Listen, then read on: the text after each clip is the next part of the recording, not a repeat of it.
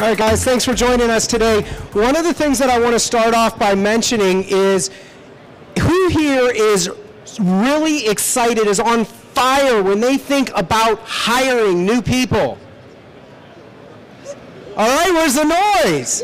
So, you know, one of the things that's really obvious to me and sometimes painfully obvious is our relationship to how we feel and how we think about the hiring process. Immediately, when a lot of people think about hiring and what's going on in the industry with trying to find good people, they're unsettled. There's a pain in their gut. It's like, oh my gosh, it's just associated with so much misery. So I want to challenge you to change your relationship to how you feel about bringing new people into your business, how you feel about the hiring process. I want you to embrace the fact that it's not always fun. I want you to think of yourself as saying, you know what? I'm going to let everybody else struggle with hiring, and I'm going to be the person that says, this is going to be something that I'm going to have a lot of fun with. I'm going to try to create and build my team and build people. It's not about expecting people to show up already with the skills and the mindset and the amount of care and the amount of love that they're going to have for your business. It's about creating them. And that's one of the things that we want to talk about today. Can we go to the first slide, please? Molly. All right, guys, squeeze in. Come on, show us some love. Come on in tighter. Come on in. Come on, we can't block the hallways. Let's come in a little bit. Come on, don't be shy. We're all going to be friends here. Come on in tight. One of the things that I want to talk about, the very first and foremost, is to hire for the mindset. The mindset is going to be more important than the skills that they bring in with that mindset, because a guy that cares about their job, they're worth gold. They are worth gold. They may not have the skill. And what you're going to do is you're going to recognize a guy that when he comes into the company, he's going to be a little bit shy, but he's going to then get out of his shell. He's going to break out of that shell, and he's going to go grab the shovel, and he's going to keep himself busy even when there's nothing to do. You're going to have two kinds of guys come into your business. You're going to have this guy, and then you're going to have the guy that goes out and starts finding work to do. That's your first indicator. Right? When we hire for mindset, the guy that's willing to just keep moving, it doesn't sound like our grandpas would have rolled over in their grave right now if they heard me talking, but you guys all know that the guy that keeps moving is probably one of the most important assets you can have, even though he may not have the skills he needs at that point to grow in your business. That's your job, right? That's your job as the owner of the company, to start to recognize the people that have the potential to grow to the next stage. Every person that I have in my company that runs my company right now started out with zero skills. I literally had to show them how to start equipment, check oil, run equipment. Some of them I still have to train how to properly turn off equipment, because they just take a diesel engine and shut it right off and let the turbo overheat, right? So the little things, you're shaking your head because you know it. But the things that keep those people around me is I try to make them sticky people. I find the people that have the potential, and it's my job as a leader to develop that potential. It's your job as a leader to recognize the people that have the growth opportunity, not today, but in 6 months or 12 months. And those are the people that you automatically start to connect with. Connecting with your people is the first step to making them sticky, okay? Do you think every person you bring into your company cares about money? Is that a main priority, do you guys think? Is money the main priority? No. Hell no. No, no, no. Most guys don't get money. They don't understand money. They need help with money. Their main priority could be setting up a grant for their daughter's college. Their main priority could be making their truck payment. Their main priority could be anything to do besides money management. So when you want to make people sticky, giving them a raise is not necessarily the best thing you guys can do. Connecting with those people and setting up very specific reasons why those people need to stick around can become a priority for those people. But that means that you've got to sit down and eat lunch with them. You've got to go out and find out what makes them tick, okay? So if you know that the guy's having trouble making his truck payment, what if you took that off his hands? What if you took his truck payment off his hands, okay? Instead of giving him a raise, you set up a fund to the side, and every month you made his truck payment for him. He's got enough money left over that he can still go out and eat. He's got enough money left over that he can still live his life. He's got enough money left over, but you've taken something off his plate. You've made him sticky. You've made him a member of your team, but more important than that, you showed that guy that you care about the things he cares about. Do you guys start to see where caring about the things that the people in your company care about creates and fosters an environment, a corporate environment that makes people want to come in? But you know what's more important than that? Is those people then go out and find people to work in your company. Do I have Elliot here? Elliot, you came to work for me and I said, we need help. Do we have Xander here? You recruited Xander for me because you knew that my company was an organization where you felt comfortable bringing people in. Your employee base right now, your family, your friends are your recruiters. Do you guys get that? Do you guys see how you can start to leverage your relationships with people and use them to bring people into your company? I very rarely need to put out help wanted ads. I just start talking to people that I know. And I have a business that people want to work in. That's going to be your number one thing. Create the environment that makes people want to come into this business. Now today we're actually going to show you how to organize your business. We're going to show you how to create a business that goes anywhere from $500,000 up to $5.4 million through organizational charts. We're going to be showing you a lot of different tips, techniques, and things that we actually use on a day-to-day basis. So, you know, one of the things that I want to note is when you're successful with having your own team that is efficiently running, I promise you the actions that you're going to be taking are going to be very unlike the actions that your competition is taking. Most of what is going to help you succeed in this industry and in this business will be completely opposite from what everybody else is already doing. Look, everybody else is already complaining about the employee problem, is already facing the struggles. We want you to do things differently. As Stan mentioned, he gave you a couple really unique ideas. Now, one of the practical steps that I want you to do is have a written process in place for what you do with a new employee during their first 30 days. People talk about, like, I know I need to get better at training, and I want you to go back Monday morning and start a training process for people, so when they come in, they can get acclimated to your culture, how you care about things. I know you guys care. I can see it when in our conversations, when we talk. I know how deeply you care for your customers. I want you to start documenting what that care looks like on paper, so people can have a handout and you can say, this is our company culture. Step one, here is how we greet the customer. When homeowners come outside, we're going to turn our saws off. Any equipment that's making noise, we're going to stop. We're going to walk around. We're going to read people's eyes. When they look at our jobs questionably and they scratch their head, we want to walk up and say, is everything okay? Do you have a question about the project? You want to train your people to do that, so you're not getting a text message that says, hey boss, can you come by the job because the homeowner has a question? And you think to yourself, train them how to answer these questions. This is why you don't want to be doing everything yourself. This is the first step in the freedom that you're looking for in your business, is teaching your people how to communicate with your customers. Okay, guys. There's two things that you need to do. First off is constant recruitment. Even if you don't need help, can you always use a rock star? Can you always use the next best person inside your company?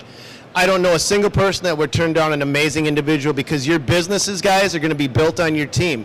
Your team is the one your team is what gives you the freedom to go out and find bigger and better jobs.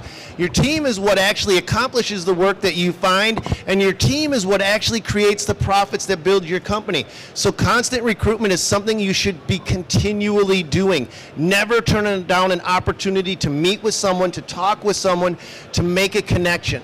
Right? Because it's like the ripple effect. You throw a rock in the water and that spreads out. Every time you make that conversation, whether you're ready to hire that person at that moment or not, you may have a guy that doesn't show up the next day, and you've got a resume of a guy that you want to hire. You've already made a connection. You already know that. And if that guy is no longer available for you, do you know what you do?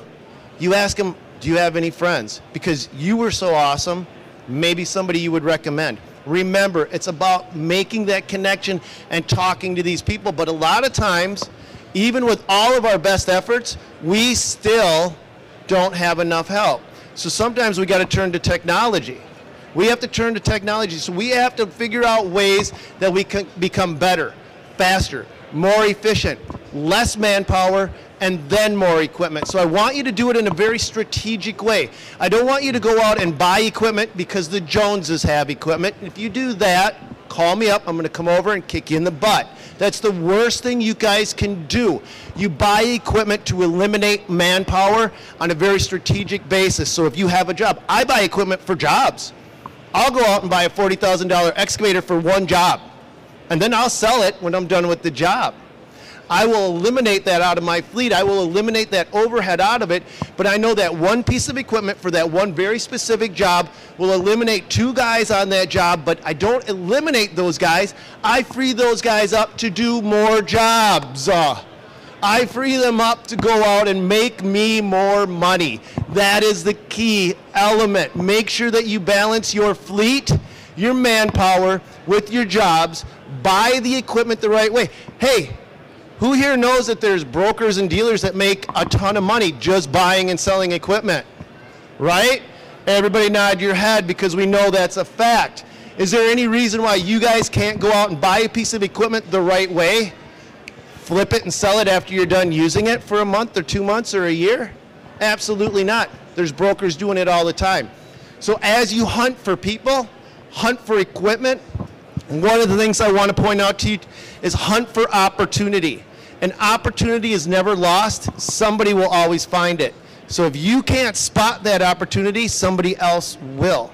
Whether that's in your manpower, whether that's in your equipment, or how you utilize technology to the advantage to grow your business, to make you more profitable, to keep you working onward and upward to the bigger, better next job. So in continuing that thought about utilizing technology, I want you to place that effort on how, especially for me, this has been key in the office. I have been able to use technology to my advantage with the combination of QuickBooks, with Jobber software, by using these systems that will prevent me from always doing redundant data entry work. And I will tell you, when I transitioned in a lot of my systems to be electronic and to use these apps, it wasn't easy. It was met with a certain amount of discomfort. It's like you got that learning curve, and sometimes that keeps us trapped in doing the same things because we know, like, okay, this winter I'm going to take it on, and this is the year that I'm going to actually transition all that data. The folks here at Jobber are here to make a lot of this seamless for you and to make this process much easier. I want you to, at the very least, for your office systems, put the right technology into use, talk to the guys at Jobber, look at your systems internally. That's going to free you up to look at your processes and decide, who is it that I need to hire? In every one of our businesses, it can be divided up into 3 main sections: sales, production, and office. And some of you show up with different problems or different challenges in different areas. Some of you guys are still in the field year after year, and you're saying to yourself, like, I really need to get myself out of the field. You're going to want to focus your energy in production. And we've got some lists here of actual job positions for every one of these things that you see: laborer 1, laborer 2, crew leader. These are descriptions that you want to write. You want to identify the areas that you need to hire for. You might need a laborer. Instead of just putting the ad out for the laborer, I want you to write down that job description, so when the right people come along, you're able to hand it to them and say, here is what is expected of you. Here is how I'm going to measure your performance. Here is the track that you can take for advancement if you meet these goals. When people come on, I also want you to be setting review dates for people. Don't let it be a shock to them when they're going to get compensation increases, when they're going to be evaluated on their performance. I want you to say, here is your hire date. On the anniversary of your hire date, after 6 months or after 1 year, you and I are going to sit down. I'm going to evaluate your performance. We're going to discuss any pay increases. The same holds true for any other area of your business. In your sales, in your office, I want you to break down the different things. And you already know the descriptions. Do you know why? Because you're doing the job. So part of coming up with the description is documenting a typical day for yourself. What are you doing in a day? Take a notepad and follow yourself around. Be a student of your own actions and your own activities, and take the time to document it so you know what to tell people, because you have it all up here in your head. Get it out of your head onto paper, and it frees up your headspace to do the really valuable things in your business. Guys, who loves paperwork? Right, I hate paperwork. Screw paperwork. But there's people that do like paperwork. There's people, you like paperwork. Right there, I saw you, right? You're like, I like paperwork. So if you don't like paperwork, find somebody that does, right? You guys got to start to identify your own skills. What I really want you to do is I want you to figure out what you're good at.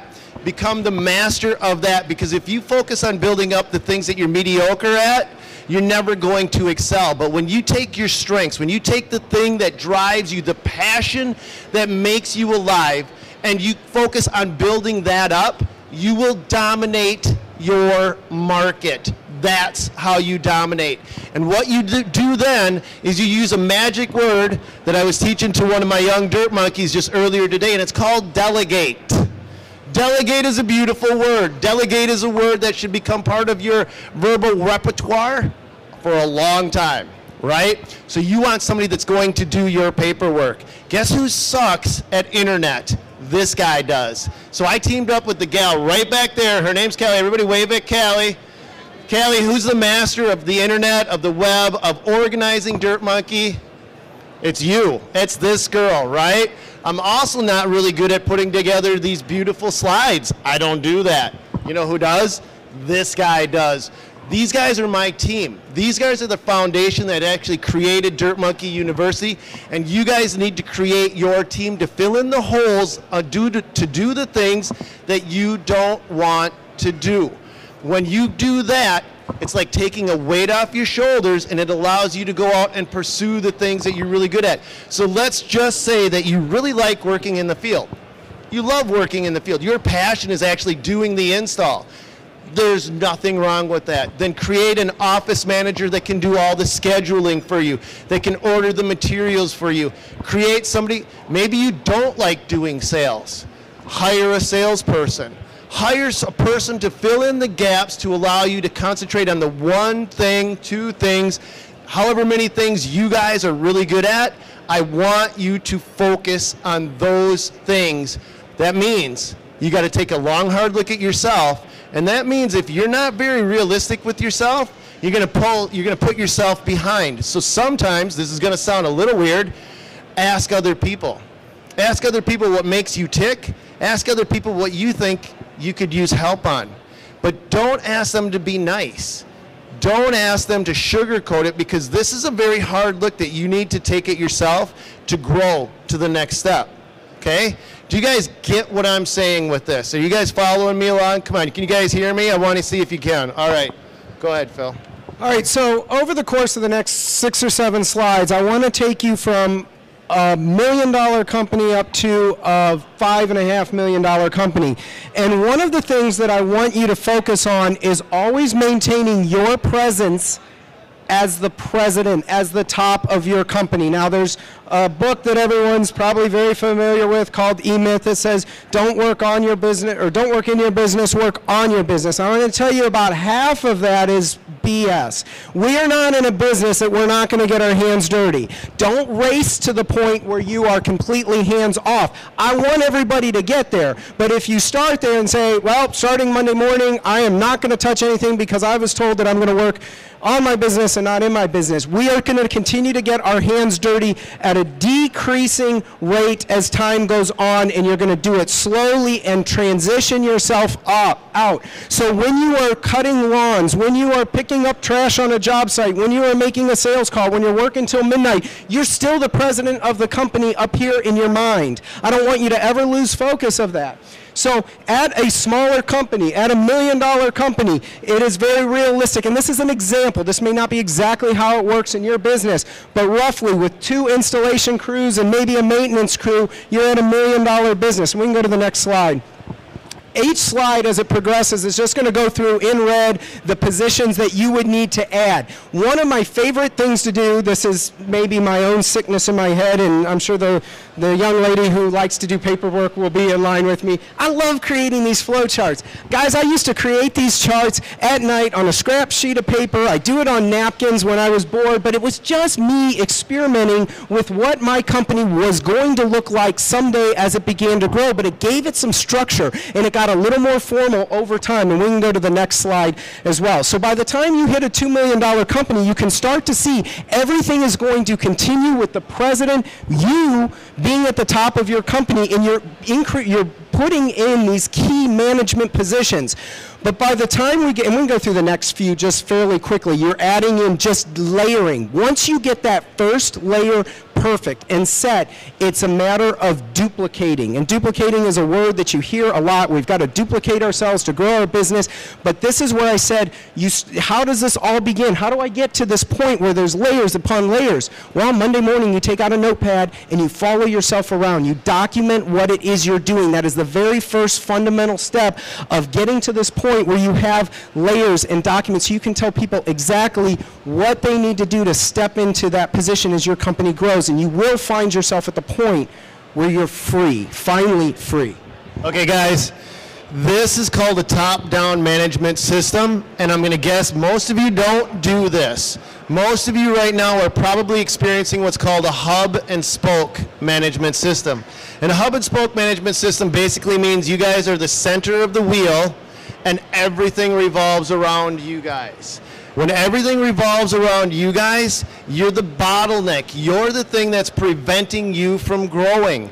The hub and spoke, you need to graduate up from. There are no $1 million, $2 million, or $5 million businesses running right now that live and survive off from the hub and spoke business model that has a CEO that is still sane. Okay?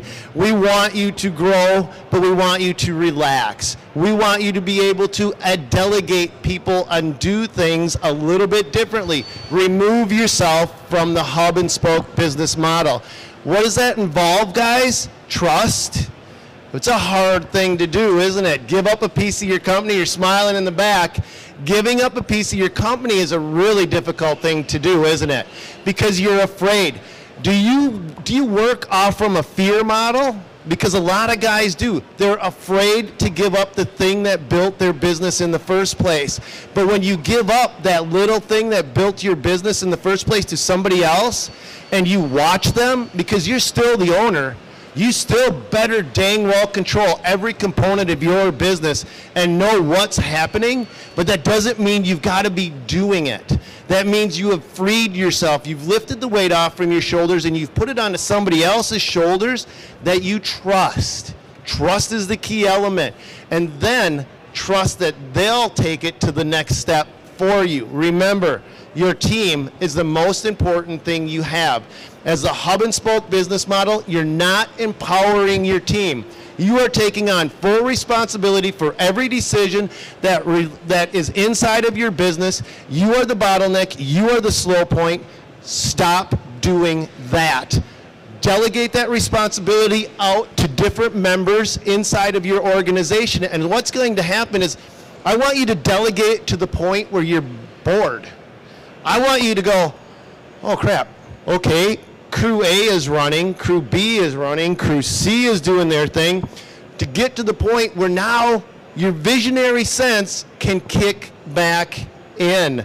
The thing that drove you to become an entrepreneur in the first place can then become refreshed, because burnout is a very real thing.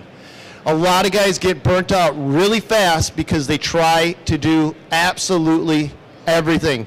I did a talk just a little bit earlier over at the booth, and I talked about the fact that I have I don't know, 2 or 3 crews running right now today, and I can't tell you what job they're at. I can't tell you where they're at. I can't tell you even what equipment they're using or what they're doing or where the jobs are located, because my business runs itself. I literally have to call up my manager and go, hey, where is everybody today? And he'll give me a list of jobs that we're working on, and then I can go out and take a look at those jobs. But do you think that I did that overnight? No, it took me 20-some years of being sick of being a contractor, of being sick of wearing out my knees, pounding blocks in and going, I can pay somebody to do this. I'm going to pay somebody to do this. I want to be back into the position where I love my business. Anybody here ever experienced burnout besides me? I mean, I've gotten there, man. I've gotten to the point in the past where I've pounded on the steering wheel of my dump truck, cursing myself out for what I have built myself, into a corner, not freeing myself. And I stopped at one point and I said, I'm done. I'm going to start hiring this out. And I kept laying responsibility onto the individual members of my team, and I did that by empowering them. I empowered them beyond what they thought they could do. I never had a single person come into my company that said, I can run this better than you, that I would let run my business. Anybody that was that cocky and arrogant that came into my company was out the back door as soon as they came in the front door. But I had guys that came in and go, I don't know, boss, I don't know if I could do this, but then they tried. And when I seen them try, I said, you can keep doing this. And then I would foster them. I would grow them. I would nurture them like you're watering a seed, because that's the guy. Remember, we're hiring for mindset. We're not necessarily hiring for skill. We're going to empower the guys to believe in themselves. When you empower the guys to believe in yourselves, you know what risk you take? A lot. It's the trust factor. You risk that guy is going to leave your company.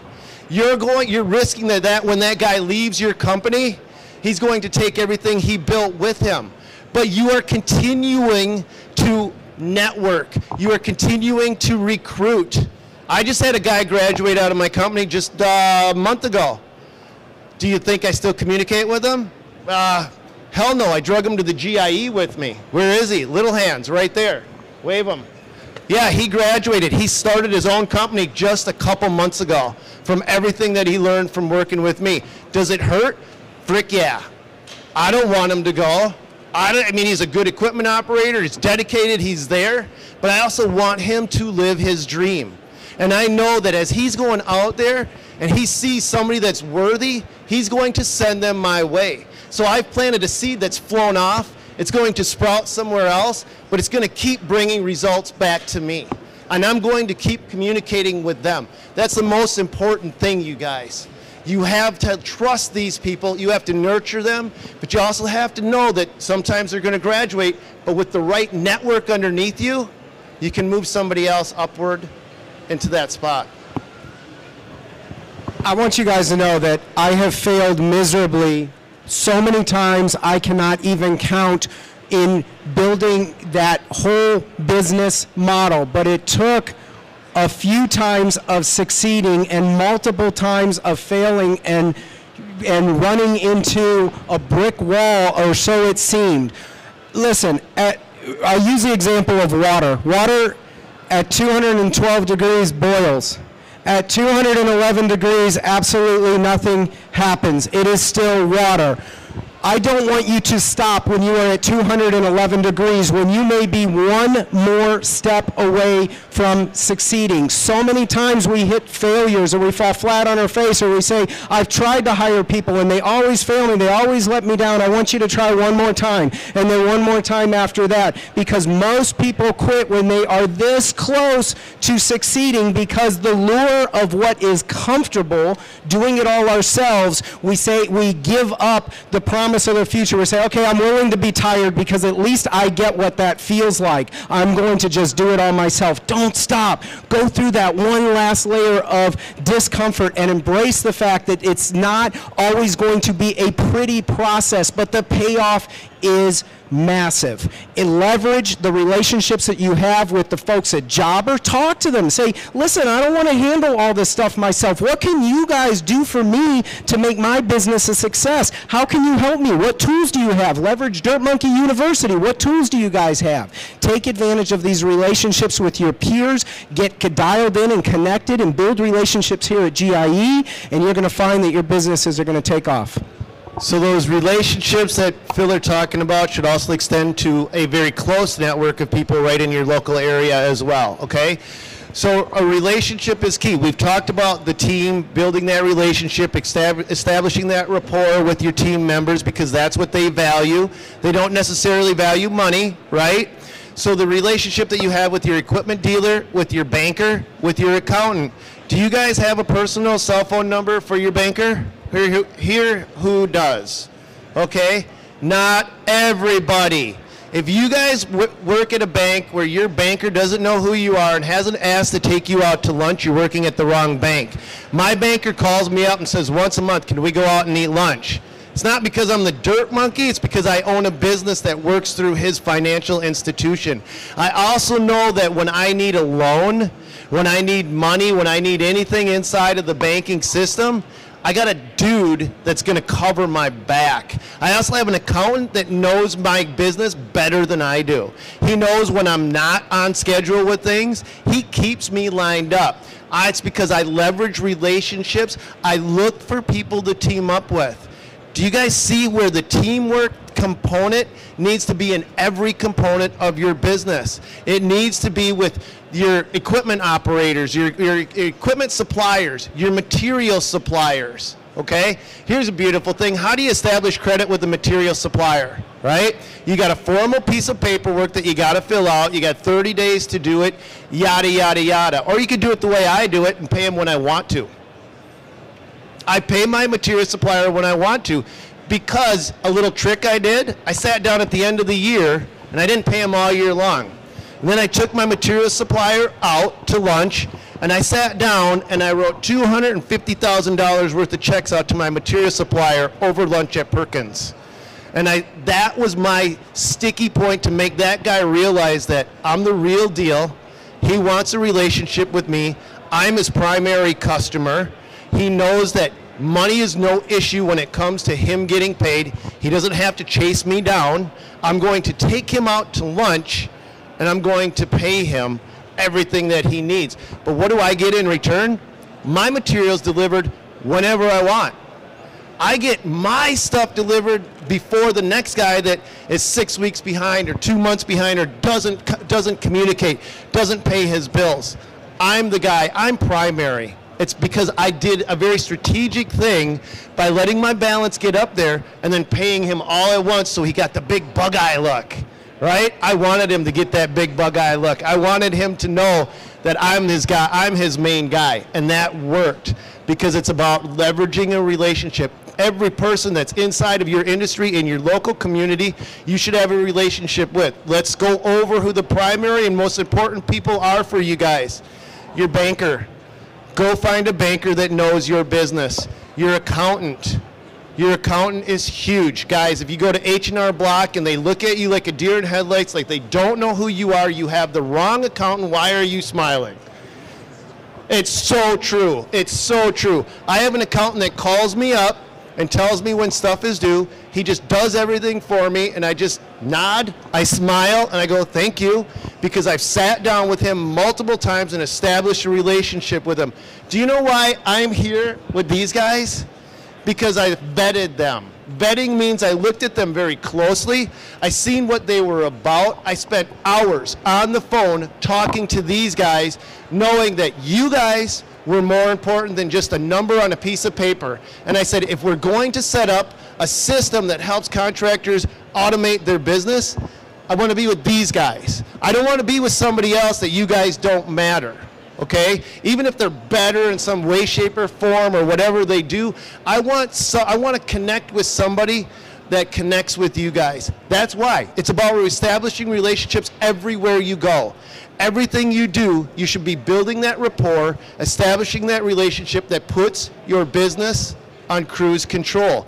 That's how come I can be here right now talking to you guys, and I have a business that's doing its own thing, because I've done it with my crews in my business, I've done it with my suppliers, I've done it with my financial institutions, and I've done it with Dirt Monkey University with different vendors that I work with there. So you guys need to go out and understand the power of relationships and leverage that power for everything that it's worth.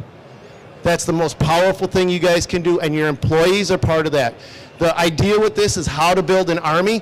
Your army is more than just your crew. Your army is everybody around you that helps you run your business. Your army is everything that you can possibly connect with on every level to help you grow your business. At church, every member of that church congregation should know if you're a landscaper or a land care guy, landscaping or lawn care guy, right? Because there's just so many opportunities for you to connect with people, and you are missing them if you're not making those little tiny connections that have a very big impact down the road. Yeah, that's the whole point of this, and I'm gonna wrap it up. I can't say it much better than the way you just said it, but the point is your army is more than just the people that are on your payroll. Far, far more. It's everybody you touch, and I want you to approach it as, how can you help them? How can you help your vendors? How can you help your clients? If you are always in the mindset of what can I give, you will receive far, far more than it was ever imaginable. So go out there, see how much you can give, challenge yourself to build your army, and definitely get with the guys here at Jobber. They are awesome people, and talk to us afterwards. Come up and say hello and have a conversation. Thanks, guys. Wait, we got some more stuff to go over though real quick. Outside, they're going to be doing a meet and greet at 2 o'clock with a bunch of different YouTubers if you guys want to do that. We are also doing a pizza party at the bowling alley from 5 o'clock to 7 o'clock or 9 o'clock tonight. Wear your orange case t-shirts and you could potentially win $100. Then there's a big party at the Mega Caverns tonight as well. I think that goes from 6 to 9 o'clock. So there's tons of stuff going outside, but every time you go to one of those events, you better darn well be networking and practicing your communication skills everywhere you go, guys. That's all I got to say. God bless. Go get them, you guys. Thanks, Stan and Phil, for the awesome advice on how to build your army.